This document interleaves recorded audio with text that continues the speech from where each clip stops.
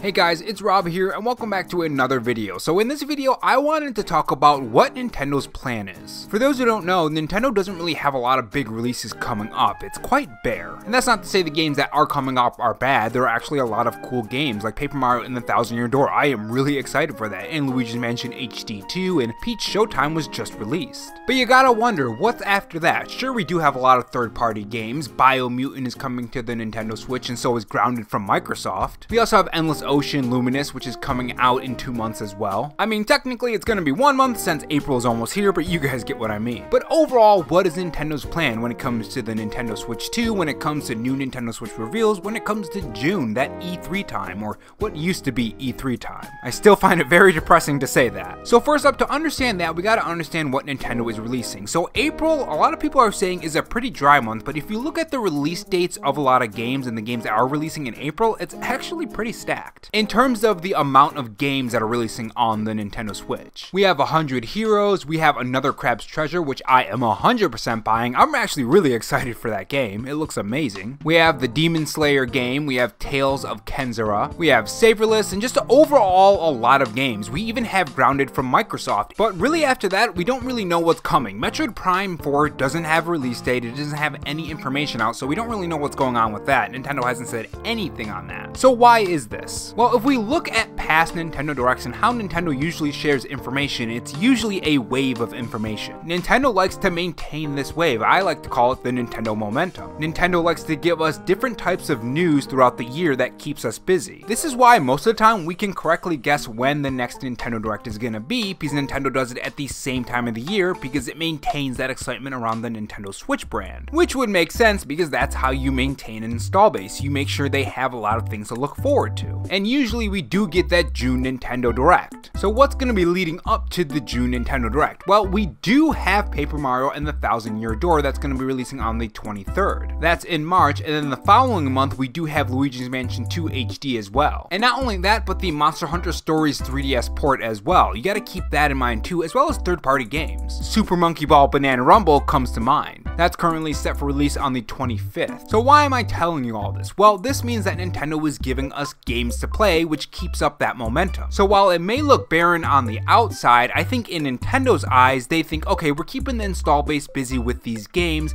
until the June Nintendo Direct. So if that's the case in their eyes, that we're being kept with all of these different games, more than likely there is going to be a June Nintendo Direct. I know there are rumors that there's going to be an April Nintendo Direct, but I don't think there's going to be an April Nintendo Direct personally. And the reason behind that is because there are already games releasing in April. Typically what happens is that Nintendo likes to have Nintendo Directs for games that are upcoming, not games that are directly in that month. Usually anyways. There are some exceptions. Like one exception was the Metroid Prime Remaster. I mean, that dropped right during that Nintendo Direct. But typically these Nintendo Directs are to set up future dates, not the dates that the month is in. So once that date happens, during June, that is the cutoff where we have nothing, or I don't want to say nothing, I mean Fantasy Life, The Girl Who Steals Time, a game that I am actually interested in, I honestly can't wait to try that out, is releasing months later, like in 5 or 7 months, no, it's 7 months, actually 6 months, but you guys get what I mean, it's the end of the month, so it's 6 months. So I think Nintendo's plan is to wait out the rest of the months until that June Nintendo Direct, and that's when they're gonna fill it with more games. Games that will come after June. Now the question you really have to ask is, are they gonna talk about the Nintendo Switch 2? Are we gonna see anything from that? Well, to try to put a really good educated guess, we gotta kinda put ourselves in Nintendo's shoes. We know that the Nintendo Switch is slowing down, we know that Nintendo Switch software is still selling very, very well, and we know that Nintendo does want to sell more Nintendo Switch consoles. As far as I can tell, they want to sell as much as they can before they get the Nintendo Switch 2 out. And with the rumors that Nintendo delayed the Nintendo Switch 2 to 2025, my question is, why would they even reveal it before 2025 or before Christmas? I mean, think about it, 2025 could either be in January or it could be next March, a whole year away. I feel like Nintendo would reveal the Nintendo Switch 2 closer to the release date of the Nintendo Switch 2, and that wouldn't be in 2024,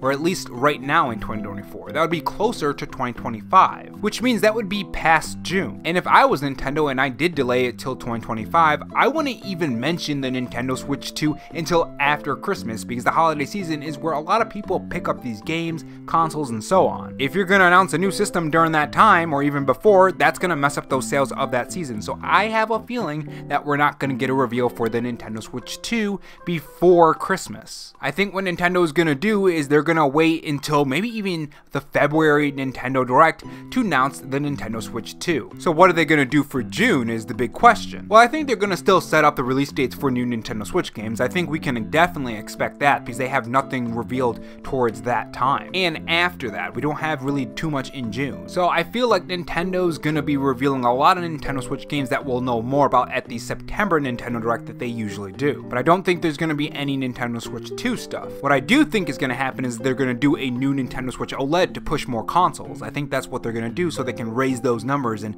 try to beat the Nintendo DS in numbers. So I think that's what Nintendo's plan is. Now the question is, where does Metroid Prime fit in all of this? Because I think a lot of people are wondering that too. Where the heck is this game? Is it delayed?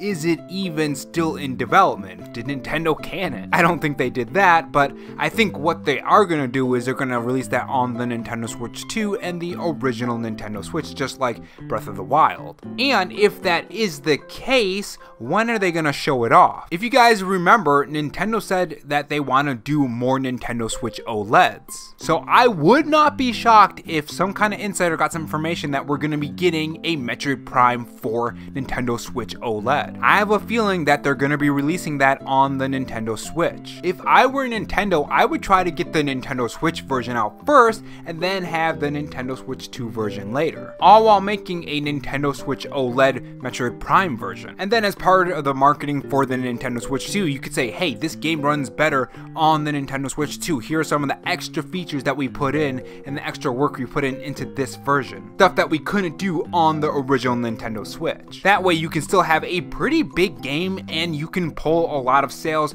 for the Nintendo Switch consoles and keep those sales on the consoles going. So I think that's what Nintendo's gonna do. I could be completely wrong about that, of course. All of this is speculation. I mean, I don't have any inside knowledge. Now, as to what Nintendo's gonna do as far as releases on the Nintendo Switch 2 until the Nintendo Switch 2 comes, that's where I think things get pretty interesting because we have been seeing that Nintendo is willing to do a lot of remasters, remakes, and ports. And some of these reports, or not reports, some of these ports have some extensive work on them. I mean, the Paper Mario and the Thousand Year Door is basically a remake. It looks fantastic. And we also have Luigi's Mansion HD, which looks really good, and then we have Monster Hunter Story 1. So I have a feeling we're going to see a lot of this going forward until the Nintendo Switch 2. In that June Nintendo Direct, I wouldn't be surprised if the Zelda games appear. This seems like the perfect time for Nintendo to release those. We already have some information from Nintendo insiders that have been saying for a long time that these things do exist